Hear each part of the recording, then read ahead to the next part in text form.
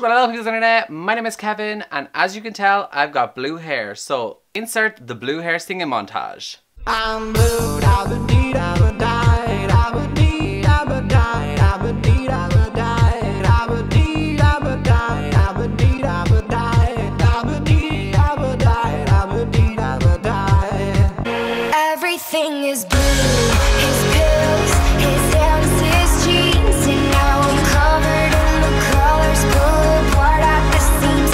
It makes me.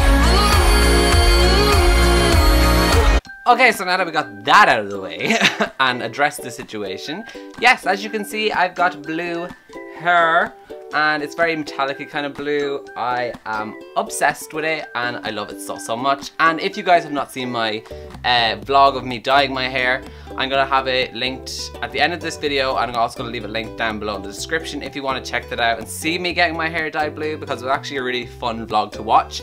And yeah, I really love my new hair, so yeah, that's as much as I'm going to talk about my hair, just in case this video goes on a big tangent about my hair. So, as you can tell by the title, this is my February wrap-up, and I actually read 5 books in the month of February, 4 books and then 1 play, and I had a really good reading month. I'm actually really happy with the books that I read. I read a lot of great books and it was just a really good reading month for me. So I'm just gonna jump straight into it and tell you guys exactly what books I read in the month of February. The first book that I read this month was History Is All You Left Me by Adam Silvera, and I really loved this book. And I gave this book a 5 stars on Goodreads, but I think I gave it like a 4.5. I just rounded up to a 5 because it was more a 5-star book for me. And I really enjoyed this book. This book was actually the book of the month for my book club World of Words, which I'm going to have linked down below and you can join if you want to. And we read this book for that book of the month, and I also did a live show of it on my channel, which is up as well. I'm going to leave that link down below so you can go check that out too if you want to hear our thoughts on this book more. This book follows a guy named Griffin whose ex-boyfriend Theo has just died, and it's basically his way of coping with it and his grief process and stuff like that. We flip from present day where Theo is dead and past where Theo is still alive and when they were together and all that kind of stuff. And yeah, it's a really great book. I love Adam Silvera's writing. I would highly recommend this book to you. It's very sad. If you've already read More Happy Than Not by Adam Silvera, then you'll definitely enjoy this book too. I will have to say though that I did enjoy More Happy Than Not more than this book, but they were still both amazing books, so I would highly recommend this book to you. The next book that I read is the play that I read, and that was Wife to James Whelan by Teresa Deevy, I think. Oh my god, I'm really bad if I got that wrong. I know it's Deevy is her last name. Anyways, she's an Irish playwright, and I had to read this for my representation of women in Irish writing or Irish literature, something, that kind of class. Anyways, and we had to read this book and then discuss it in our class with everyone. I gave this play a 3 out of 5 stars. I did enjoy it, like I was able to read it, like I wasn't bored, but then again, it also just, nothing really did actually happen that was majorly exciting.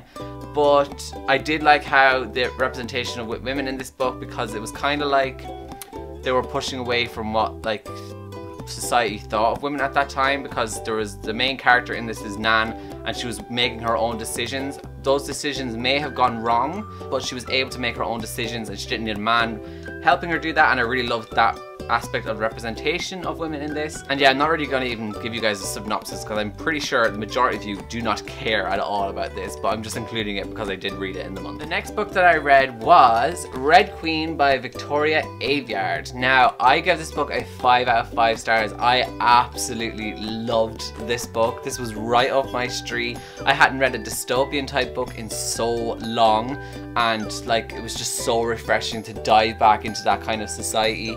And it made me realize why I love dystopian as a genre in books, and I just loved it so much. And if you don't know what this book is about, this book follows a girl named Mare who lives in a society where there are red and silvers. Red are like the peasants or the poor.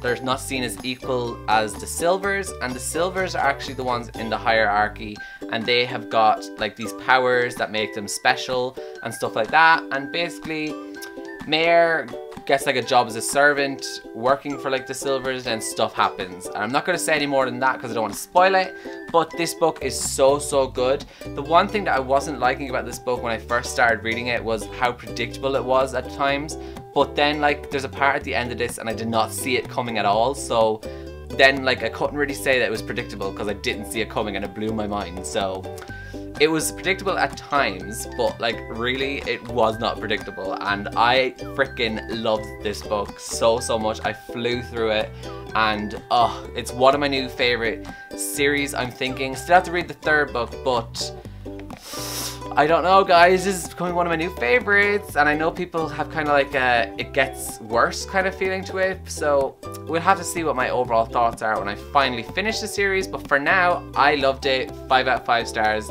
Amazing. After reading Red Queen, I did want to jump straight into the sequel Glass Sword, but then the trailer came out for this book that I read, and that is Everything Everything by Nicola Yoon. The trailer came out for this book recently. I saw the trailer and I was like obsessed with the trailer. After seeing the trailer, it just made me want to read the book, so that's what I did. I read it in less than a day. This book is so fast and quick and easy to read.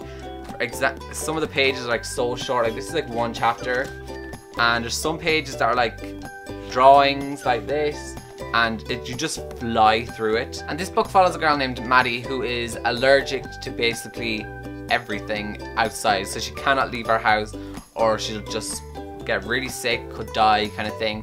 So the only people she really knows is her mother and her nurse, who is with her while her mother is in work, and they basically have like all these filtration systems so that she has clean air and all that kind of stuff. Then these people move in next door and there's a boy named Ollie, and they basically start texting each other and stuff like that, and it's a really cute book. I would highly recommend it. I love this so much. I'm planning on reading more by Nicola Yoon because I just love the diversity and everything in this, and I'm really looking forward to reading more books by her. And the final book that I read in the month of February was Glass Sword by Victoria Aveyard, and this is the sequel to Red Queen, which I already showed. I'm not going to give a synopsis to this book because it's the second book in the series. I've already told you what the first book is about. Basically, this picks up exactly where the first book ends, and it just continues on from that. It's really good. It's kind of a like filler book, like it sets it up really well, and I think that's why people don't like this book as much as the first book, because it kind of sets everything up for the last book. But saying that, I still really enjoyed it. I give it 4 out of 5 stars. I loved learning about all these new characters get introduced, and the powers aspect and stuff like that, and learning about powers. And I'm really excited to read the next book, which I'm probably going to be reading in the month of March, so I'll have my overall thoughts of the whole trilogy then. And yeah, as of now, it's not disappointing me, and I'm still really enjoying it.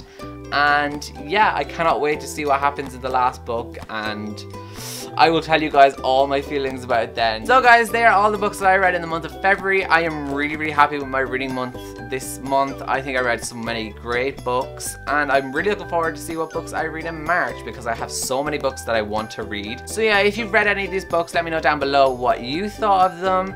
And other than that, I will see you all in my next video. So goodbye guys!